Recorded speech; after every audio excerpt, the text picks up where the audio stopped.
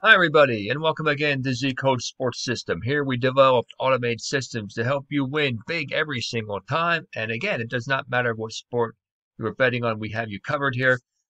Before we get into some NBA predictions for March the 14th, I want to remind you to join so you have access to the ZCode VIP Club section right here. And you can see it has all these wonderful tools to help you make your picks more successfully. So let's get started here as we have past the All-Star break of the NBA season, and we're going to take a look at the matchups for March the 14th. Scroll down here. We're not going to go over every game. We're going to go over some of them. Memphis and Oklahoma City, Utah Jazz, and Golden State. Here's one we want to look at. The Jazz head to Golden State with the top record in the NBA, while the Warriors are 10th in the Western Conference. Both teams aren't playing to their best lately. As you can see, they're both average down at the moment. The Jazz have lost 3 out of their last 4, and the Warriors have lost their last 3. If you look at the head-to-head matchup, you can see that the Jazz won the previous meeting by a 127-108 score back on January 23rd as a home favorite. If you look at the power ranking indicator, you can see that the Jazz are clearly ahead, being the top team in the NBA. That's not a surprise. They were at plus 27, and Golden State has been steady over the last couple of days, and they're at plus 16. If you're considering the over and under in this game, you can see that the Jazz have been playing in games trending over the line, and Golden State playing in games trending well under the line. In this case, I would avoid the over-under because they are on opposite sides of the line. If you want to take a look at how stable the two teams have been, like how consistently have they been performing according to their favorite and underdog status, we take a look at the volatility oscillator. And here you can see that both teams have been very stable, very consistent. Plus 12 for Utah, plus 11 for Golden State. Golden State is at home, but Utah should be a slight road favorite. Now, you see the odds for the game are not up yet. You're better off checking here probably Friday night or Saturday for those odds. But for now, I'm thinking the margin will not be as big this time, but Utah will leave the game with a road win. The San Antonio Spurs and the Philadelphia 76ers. The Spurs enter with the 7th seed in the Western Conference, and the 76ers are holding on to a slim lead as top seed in the Eastern Conference. 76ers are burning hot at the moment, winning their last 2. San Antonio is ice cold down, losers of their last 2 and 3 of their last 4. You look at the power ranking indicator, Philadelphia has a plus 25 to plus 17 edge over the Spurs. You can see that the Spurs have dropped from 23 to 17 over the course of the last 10 days. Head-to-head, the two teams have not met since back in the 2019 season, so that's irrelevant at this point. If you're looking at the totals predictor, you can see that San Antonio is playing in games under the line. So is Philadelphia slightly under, so I would expect a more of a defensive battle and go with the under on this one. If you look at the consistency of the two teams, according to their favorite underdog stats, look at this. Philadelphia is extremely consistent at plus 12, and San Antonio not as much at plus 1, which means that sometimes they might win as an underdog in an upset, but I don't think that's going to be the case this time. Philadelphia is extremely tough at home, and they will be playing in front of the fans for the first time. Philadelphia will win this game. Miami and Orlando, Cleveland and Atlanta. The Hawks come in 11th in the Eastern Conference, but they're just a game out of the last playoff spot. The Cavaliers have the 3rd worst record in the conference.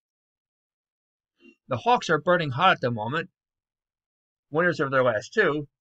While the Cavaliers are average, they were coming off of a 4-game winning streak, but they lost their last one to Indiana.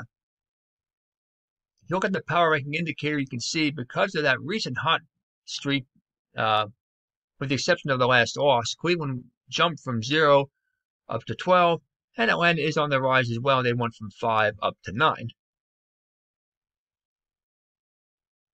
Head-to-head, you can see that in the last 2 meetings, Cleveland has been victorious, once on the road, once at home, but both as an underdog. For some reason, Cleveland seems to have Atlanta's number. If you're taking a look at the over and under, Cleveland is playing in games trending under the line. Atlanta playing in games trending slightly over the line. So that is a wash. I would not bet the over and under in this contest.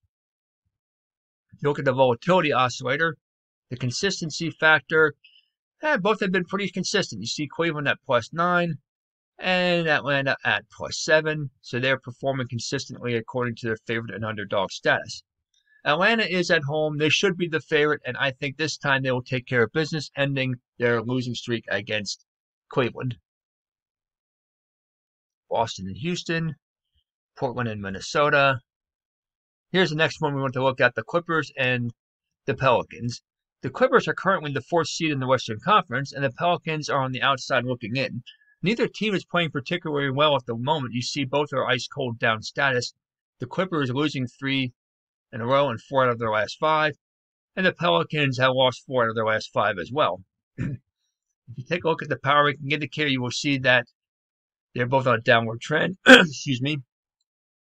Not surprisingly, since they have been since they're both ice cold down and how many games they have lost recently. You see here the Clippers are at +18 and New Orleans is at +10.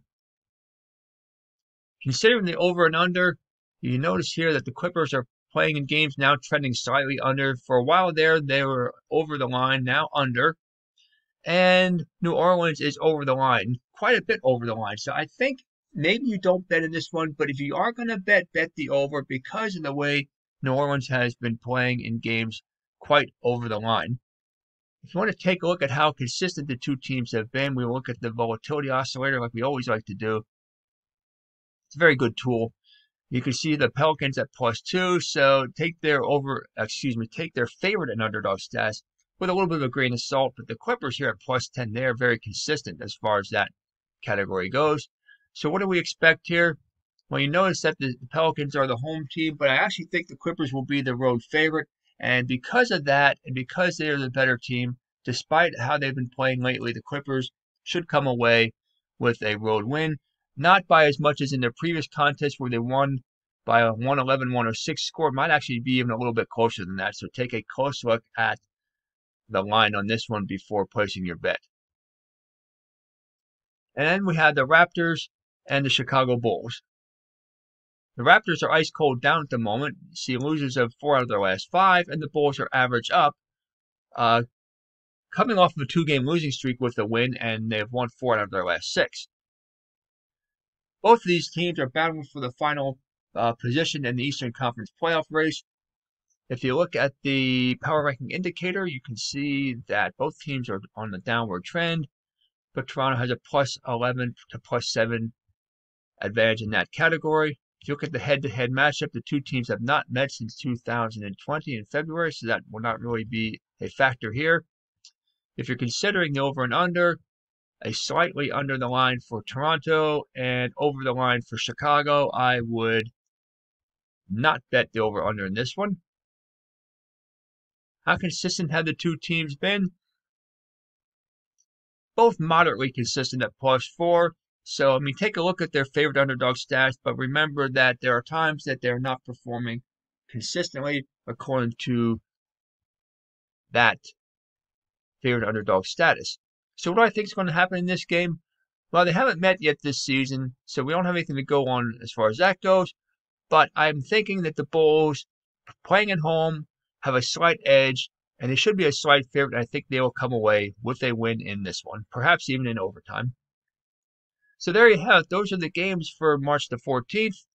Happy betting, and we will see you next time.